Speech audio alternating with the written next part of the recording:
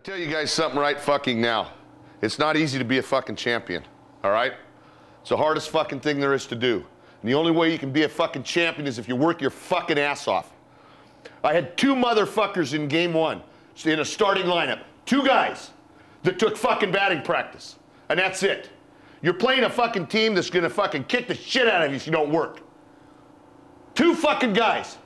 Are you guys that fucking good? You're not. I'll tell you that right the fuck now. You're not that fucking good. If you don't work for it, you can't get it. I'm sick and fucking tired of it. You guys will fucking, everybody will be here tomorrow at 1 o'clock for batting practice. You'll fucking hit. Pitchers, Jesus fucking Christ. 1-0, 2-0, 2-1, 3 fucking 1. You got the fucking hitters and fastball counts all day long. Fucking wise up. Don't be fucking scared because it looks like you're a bunch of cunts out there the way you're throwing. It's bullshit. It's a fucking team effort. Do it. Get together and be a fucking team. Pick each other up.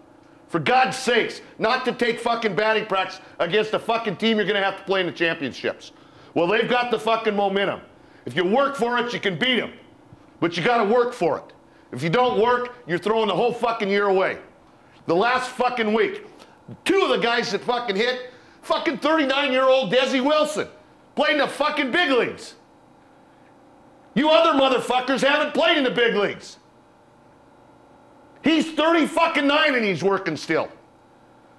Kick it in the fucking ass. Buddy, go ahead and say what the fuck you want to say. Be out to the ball game, take me out to the crowd. Buy me some peanuts and crackers.